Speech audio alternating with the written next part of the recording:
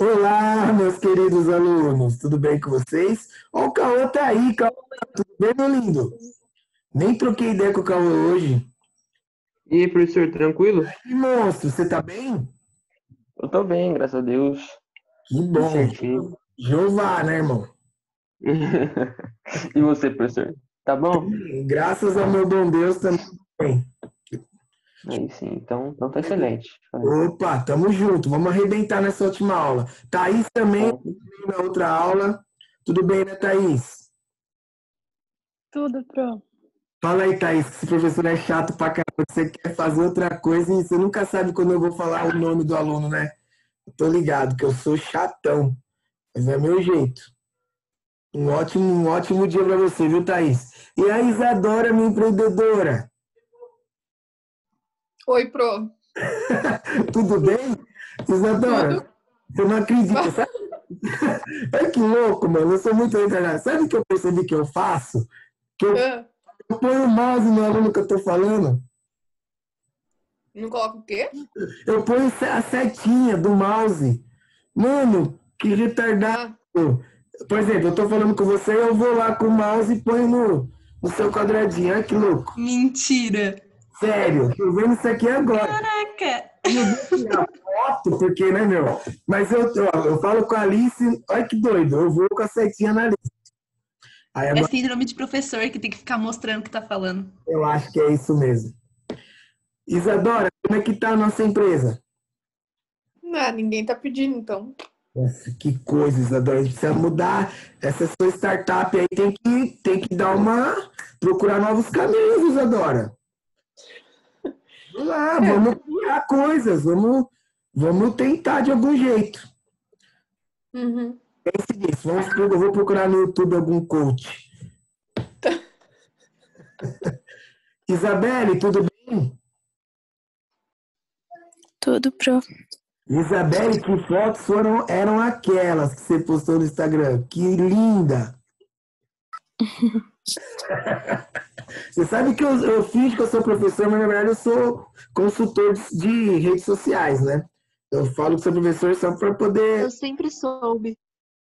Não é, Andresa?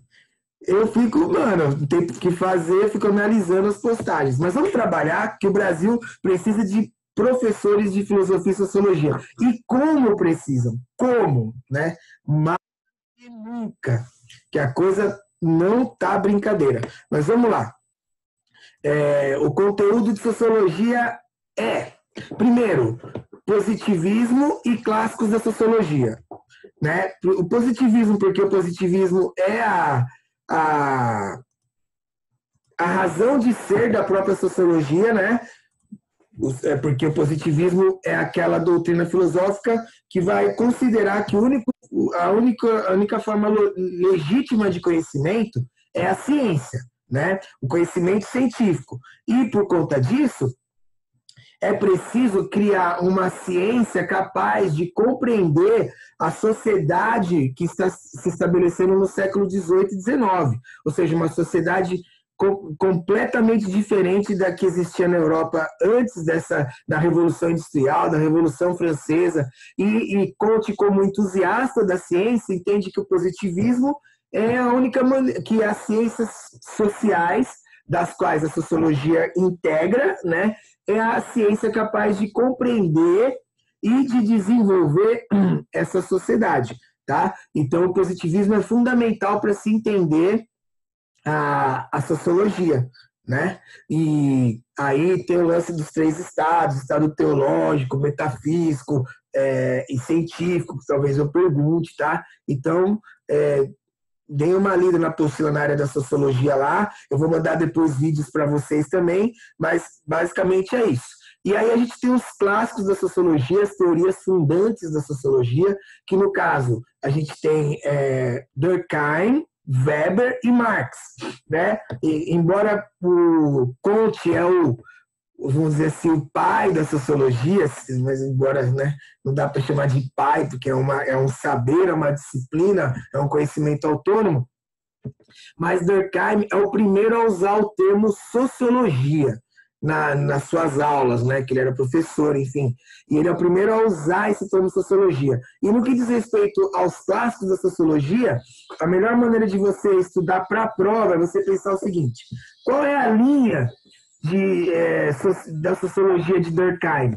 Os fatos sociais. Como que a sociedade impõe pressão sobre os nossos comportamentos, né? Então, o Durkheim fala da sociedade pressionando o indivíduo, né? De como a sociedade molda o indivíduo. E aí, o fator fundamental são os fatos sociais, né? Aquilo que a sociedade impõe como comportamento aceitável para o indivíduo. Casamento, escola, a medicina, enfim, a polícia, como todas esses fatos sociais, serviço militar, de alguma maneira pressionam a gente enquanto indivíduo. Tá? Henrique, deixa eu abrir aqui. Perdão, Henrique. Cadê? Já está aí, não? Está ingressando. Henrique, perdão pela demora, tá? É que eu estava com uma outra tela aberta, não vi que você estava aguardando. Mas, de qualquer maneira, essa aula está sendo gravada, tá bom? Aí a partezinha que você perdeu, você e o Nicolas, é só assistir depois no YouTube, tá bom? Vamos lá. Aí a gente tem Weber, que vai ter uma visão muito mais de como o indivíduo muda a sociedade em que ele vive, né? A ação social, né? Weber vai falar muito da ação social, da solidariedade orgânica, solidariedade mecânica, que são as nossas relações afetivas. Na mecânica, a orgânica são as nossas relações comerciais, as relações que a gente estabelece a partir do trabalho, da escola, das transações comerciais, né? E a mecânica vai falar da família, da igreja, as nossas relações afetivas. Então, Weber está muito mais preocupado como as minhas ações modificam a sociedade. E ele vai falar também uma questão muito importante de Weber, é a questão da religião. Weber vai falar da relação entre o protestantismo e o capitalismo, de como países protestantes são mais ricos que países católicos, e como o protestante, naturalmente, ele é mais adaptado para o capitalismo, porque o protestante associa riquezas com bênçãos, né? O protestante, ele tem uma vida mais de ascetismo, ou seja, ele é menos voltado para as coisas, para os prazeres da carne, e isso, consequentemente, leva ele a direcionar o seu dinheiro para a família, para o seu comércio, para o seu meio para o seu trabalho. Então, o protestante, segundo Weber, ele é mais dado ao trabalho, a acumular capital, a desenvolver a sua atividade comercial, industrial, enfim, do que o católico. E isso é fato, né? Quem tem um pouquinho de familiaridade com o protestantismo sabe que o que Weber falou é fato. E Marx é o sociólogo que vai tratar da relação da sociedade com o trabalho, né? Ele vai analisar a sociedade a partir dos modos de produção. Ele vai dizer que o homem é o que ele produz. A sociedade são os modos de trabalho, os meios de produção mais adaptáveis a essa sociedade. E aí ele analisa as sociedades a partir das mudanças dos modos de produção, desde o escravismo até as revoluções industriais, as revoluções, né? Até as que ele presencia, é claro. E ele vai falar que toda vez que as estruturas de trabalho dos modos de produção se modificam, as superestruturas, que são religião, moral, sociedade, leis, também se modificam. Logo, a sociedade é o que ela produz. E ele vai identificar os elementos importantes nessa dinâmica das lutas de classe, né? Então, ele vai falar da mais-valia, que é o valor excedente do trabalho que o trabalhador vende para quem detém os meios de produção. Ele vai falar da alienação, que é um fenômeno consequente da divisão social do trabalho. Então, para Marx, as divisões sociais e de produção mesmo, como eu posso dizer a palavra, a especialização, né, do trabalho, de cada trabalhador, gera o fenômeno da alienação, que é o trabalhador não ter noção do valor do seu trabalho como um todo, porque ele está ali fazendo só uma coisinha, ele não entende, ele não percebe o quanto esse trabalho é valoroso, mas ele se submete a salários baixos por conta disso. Marx vai falar do fetiche da mercadoria também, que é a necessidade que o capitalismo tem de dar vazão à sua produção, então ele precisa sempre gerar no consumidor uma necessidade irreal de consumir, né? E o que mais que eu posso falar? A ideologia também, que é um discurso que tem por objetivo perpetuar um comportamento que vai favorecer aqueles que têm o poder, né? Então, Marx vai analisar a sociedade a partir do trabalho. Esses são os três clássicos da sociologia. Conceito de cultura popular e cultura erudita, né? Cultura popular é aquela produzida pelas classes sociais mais baixas e, portanto, vista de maneira como uma cultura inferior, e a cultura erudita, que está associado às classes mais altas, é a cultura acadêmica, aquela das universidades e dos meios mais ricos, e, portanto, é vista como mais refinada e superior, tá? Conceito de cultura de massa, indústria cultural, que é o conceito estabelecido a partir dos filósofos marxistas da Escola de Frankfurt, no começo do século XX, começo não, né, já por meio, ali, 1940 e alguma coisa, um grupo de filósofos judeus alemães de orientação marxista começam a analisar os efeitos do capitalismo na vida humana. E uma das questões que eles analisam é o efeito do capitalismo na indústria, como a indústria se apoderou da cultura e começou a produzir uma cultura em massa, uma cultura em escala industrial para dar conta de obter lucro, né? Então, ela se apropria de um fenômeno da cultura popular ou de um segmento cultural e desenvolve aquilo de uma maneira em escala industrial e vende como cultura, mas na verdade ela está mais preocupada em vender aquilo como um produto. Importante dizer que os filósofos da Escola de Frankfurt foram perseguidos na Segunda Guerra pelo nazismo, então eles deram linha e basicamente eles foram para os Estados Unidos, né?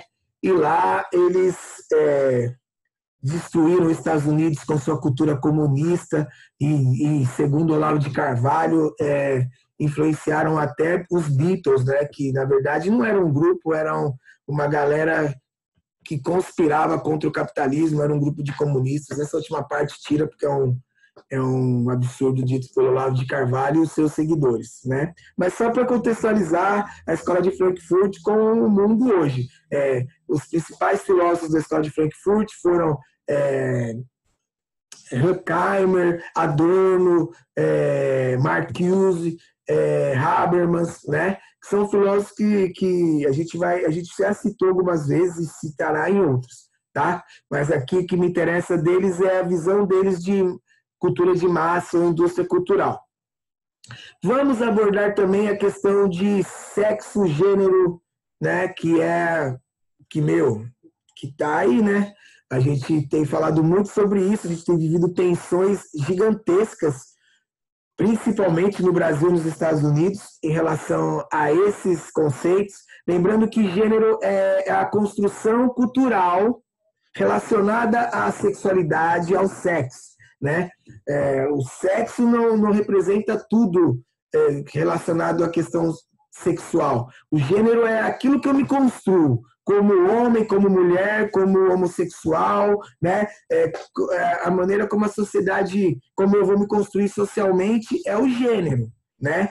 A questão histórica, psicológica, orientação sexual, tudo isso está relacionado ao gênero. Sexo é a questão anatômica e biológica, né? O corpo, né? Tipo, a minha condição enquanto corpo humano com as minhas características biológicas e anatômicas em relação ao meu aparelho sexual. Sexualidade vai abranger a minha orientação sexual, o meu desejo, né, a minha forma de lidar com o sexo, a questão de gênero também, mais relacionada à sexualidade. Sexualidade aborda todas essas questões. Gênero e cisgênero são dois termos.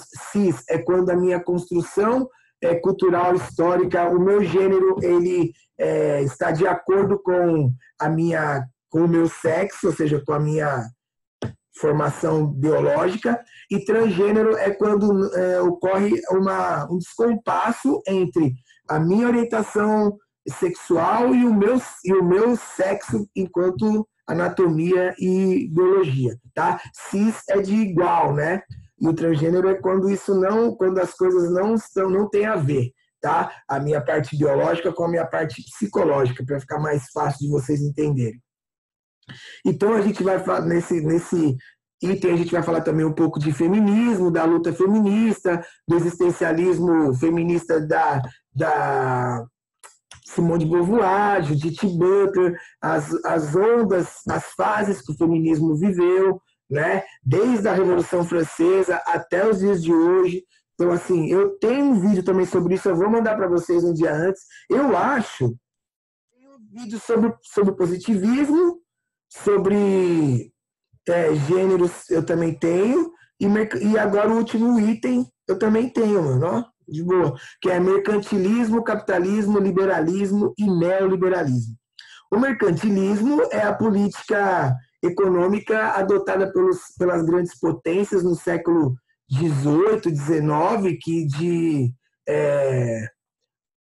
de explorar a mão de obra e a matéria-prima e o território de outros países, né?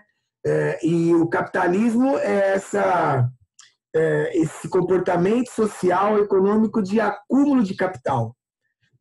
O liberalismo econômico é a doutrina filosófica que fundamenta o capitalismo, que surgiu no século XVIII, no iluminismo, com a burguesia, que é a ideia de que a ideia de Estado mínimo, ou seja, o Estado não deve interferir nas relações comerciais.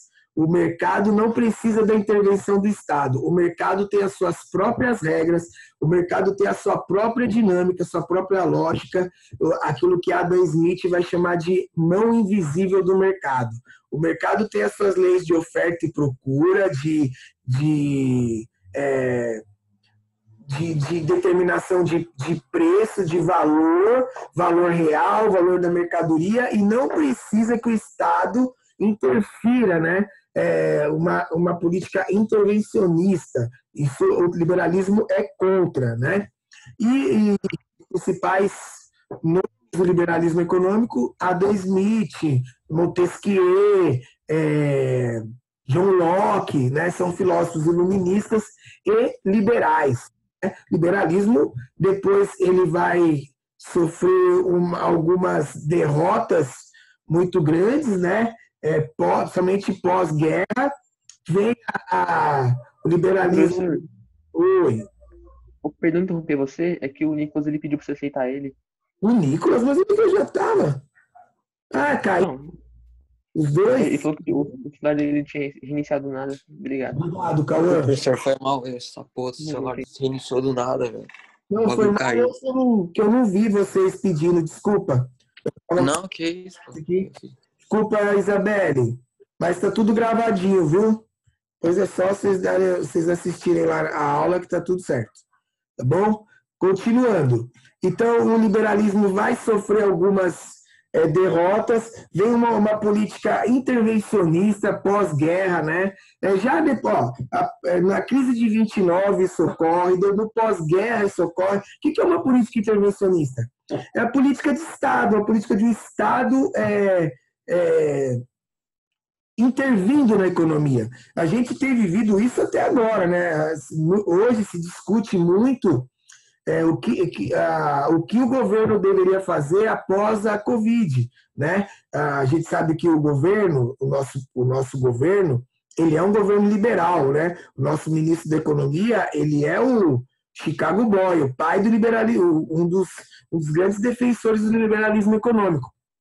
Só que o governo Bolsonaro, por isso que eu acho legal, porque a gente tem que contextualizar para vocês, aí eu acho que também abre um pouco a mente de vocês para entender por que é importante estudar essas coisas, né? Porque às vezes algumas coisas de filosofia e sociologia o cara tá aprendendo e fala, para que serve isso? Serve para você vai entender coisas que acontecem na sua vida hoje. Por exemplo, o governo Bolsonaro, por uma série de motivos, mudou de rumo, né? E um dos rumos que o governo mudou foi a questão de ser intervencionista. O Bolsonaro sabe que para manter a sua popularidade ele precisa atingir as classes mais baixas, que sempre foram reduto do PT, né? Porque o PT, por ser um partido de esquerda, naturalmente tem políticas públicas. Bolsonaro, quem acompanha o Bolsonaro antes de se eleger, sabe que uma das bandeiras do Bolsonaro era falar mal do Minha Casa Minha Vida, qual que é o outro lá? Bolsa Família. Era uma das bandeiras dele, falar mal dessas políticas públicas, porque falava que não era para dar o peixe, era para dar a vara para pescar.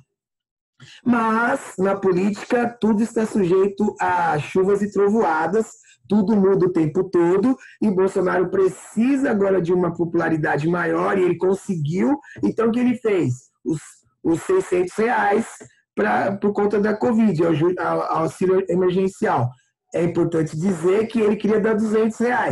A oposição conseguiu 600 e agora ele está surfando na onda da oposição. E ele está brigando com o Guedes para dar uma renda básica, que é outra bandeira do PT, mais especificamente do Suplicy.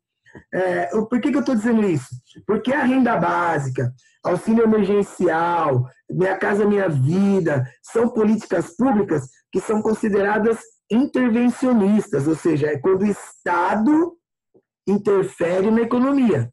E o que o Bolsonaro vendeu na eleição era que ele ia ter um superministro, o Paulo Guedes, que é um liberal. E o liberal entende que o Estado não tem que ajudar as pessoas. O Estado tem que se desenvolver porque um mercado forte melhora a quantidade de empregos, o que melhora o salário, e todos nós seremos felizes para sempre, né? São duas maneiras distintas de ver o mundo, que começam lá em 1800. Você vê como é bom saber história, saber sociologia, filosofia, para você entender o que se está discutindo hoje. E o neoliberalismo? A partir da década de 60, 70, uma nova versão do liberalismo muito mais agressiva alcança vulto, que é o neoliberalismo. O neoliberalismo ele prega o fim das barreiras alfandegárias, o fim da presença do Estado. O Estado deve só garantir a propriedade privada, veja bem, a educação e a saúde, e a segurança. Todas as outras áreas devem ser da iniciativa privada. O neoliberalismo defende a privatização. O que é a privatização? A venda de todas as estatais. Estatais são empresas com capital público. Por exemplo, Petrobras, a antiga Light, a Sabesp, essas empresas são empresas estatais. O neoliberalismo prega a privatização de todas as estatais, o fim das barreiras alfandegárias, ou seja, o livre capital indo para todo lugar, a não intervenção do Estado. Basicamente, essas são as características principais. E o mercado livre, o mercado sem a intervenção, sem nenhuma participação do Estado, o mercado andando pelas suas próprias leis, tá? Na verdade, é uma versão mais radical do liberalismo econômico. Gente, deixa eu ver. Eu acho que deu, hein? E aí, o que vocês acham? Todo mundo entendeu tudo? Deixa eu perguntar para a pessoa que eu não... Olha eu passando a setinha aqui, ó. Deixa eu ver. Evelyn eu já falei? Acho que já. Laurinha já falou. Laurinha, você entendeu tudo aí, minha nega? Entendi sim, pro. Ô, Laurinha, que bom. Tudo bem com você? Tudo e você? Também, Laurinha. Não encontrei ainda aquela bolacha que você mandou a foto para mim. Não. Não é? Eu acho que a minha, Oi? eu acho que a minha mãe compra na Coop. A Coop tem aqui. Vou colar lá. É lá que ela compra. Vou colar. A Coop é maravilhosa, né? A Coop Uhum. é nossa. A Coop. Pois é. Então, aqui você tá de boa, Laurinha? Você entendeu tudinho? Sim, pro. Posso ficar tranquilo. Se eu morrer hoje, você sabe que é neoliberalismo, que é liberalismo econômico. Tá de boa, né? Aham. Temos para que eu não morra, né? Sim. E, Laurinha, assim, claro, o professor estaria orando. Pô, sim. Sim é deixar o acaso. Preciso das suas orações para que eu me mantenha vivo. Gente, é isso. Vocês querem saber das provas, não? Quê? Manda aí, Silêncio. As notas das provas? por favor. Ah, queremos. Porra, por gentileza, né? De todos? Posso falar de todo mundo? Ah, lança brava, mano. Esse Nicolas é cria. Cria da favela, né, Nicolas?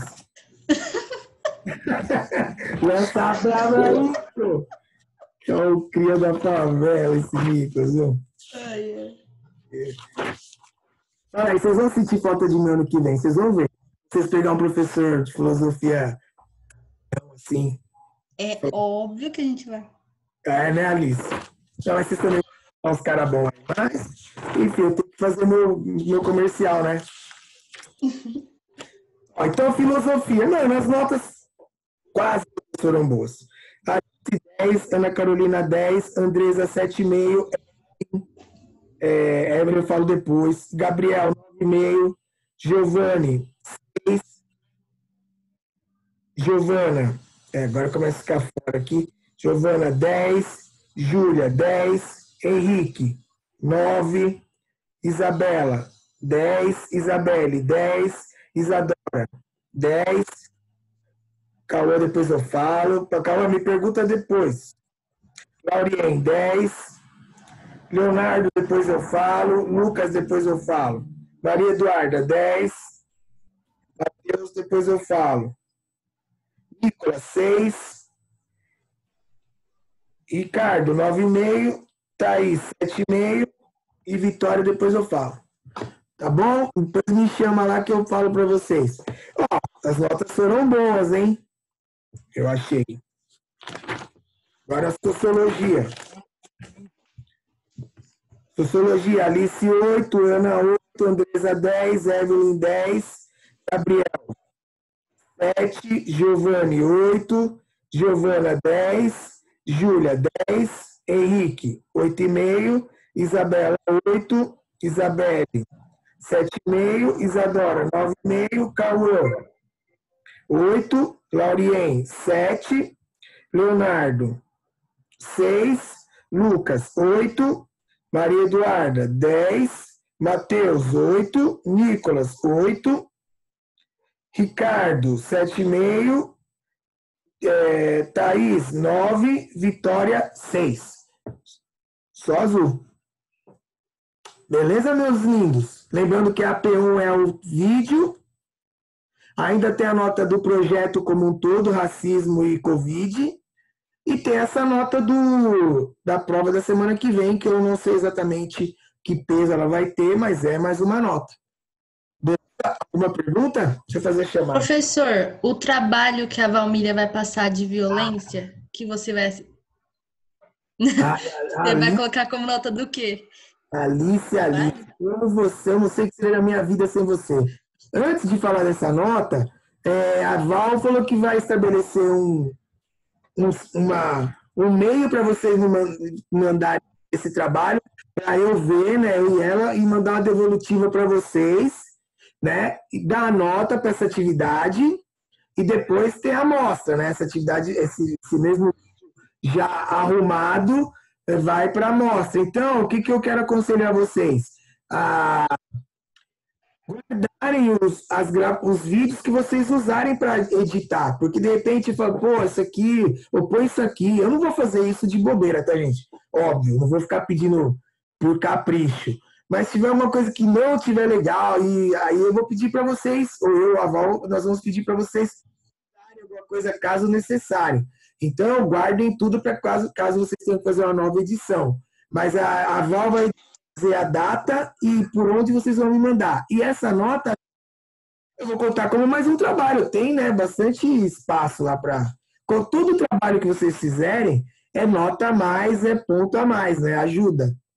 Uhum. Né? Verdade. Deixa eu fazer a chamada e liberar vocês. Vocês devem estar com fome. Eu também. Eu tô com muita fome, na verdade. E vocês sabem, né, que eu sou hipoglicêmico, né, gente? A sorte é que Daqui a 2 minutos tá no chão. a sorte é que eu vou ficar em casa, né? Eu tô em casa. Então alguém me leva no médico. Mas eu já tô tremendo aqui, já começou. A Alice tá aí. Ana Carolina não. Andressa tá. Evelyn tá. Gabriel. Gabriel não, né? Gabriel não. Giovanni não. Giovana tá aí. Júlia tá aí. Henrique também. Isabela Moreno tá aí. Isabelle Carvalho também. Isadora tá aí. Aquela tem o iPhone da Isadora. Palhaçada. Ostentação. Cauã. Eu tava aí, mas já deu linha, né? Laurien tá aí. Leonardo entrou hoje. Lucas. O Lucas tava aí, gente? Alguém pode me dizer? Porque eu não lembro. Entrou e caiu? Não, Ele Lucas disse que não estava não. conseguindo, professor. Ele mandou lá no grupo. Tá bom. E assistir a aula gravada depois. Ô, Andresa. Não, a Isabela acho que é mais. Não sei. Não sei como O tá a quê? dinâmica. E a Duda, mano? Provavelmente ela tá Faleceu. dormindo. Porra, mano. A Duda é palhaçada. Eu vou falar nada. Fala pra ela que eu tô na bala com ela. Não, ela já acordou, eu acho. Ela já Ela não acordou. mandou mensagem no grupo ainda, mandou? Não, ela não mandou, mas ela visualizou. Mas é só a minha que ela não entra, não? Não, é de todo mundo, Não. fica sossegado. Ah, bom, porque eu já tô me Fica sentindo tranquilo. discriminado. Ela já até perdeu prova porque tava dormindo e esqueceu de acordar. Ah, mano, eu vou meter o louco nessa Duda aí. Nicolas, Eu vou falar pra ela que você tá chateado com ela e ela entra. fala que É eu já, verdade. eu já tô chateado que eu deixei de seguir ela, você sabe, né? Olha. Meteu o louco em mim no Twitter lá, você viu? Não. Xarope. Olha. Ah, Tá eu no Twitter agora pra ver isso. não posso nem falar nada, que até meu professor me segue no Twitter. Aí eu falei, não seja por isso. Deixei de seguir. Xarope, otário, ó, me tirando. Eu já tô na bala com ela, tô mais ainda. Vai ser difícil ela recuperar o meu amor. Gente, tchau pra vocês. Boa semana. Né? Boa semana pra vocês. Tudo de bom. Estudem. Um dia antes da prova eu mando os videozinhos pra vocês. Alice, obrigado por tudo, como sempre. Nada que Todo mundo adora, Giovana. Tchau, prof. Henrique, tchau, gente. Falou, provável pela aula. Falou, abraço. Tchau. Falou.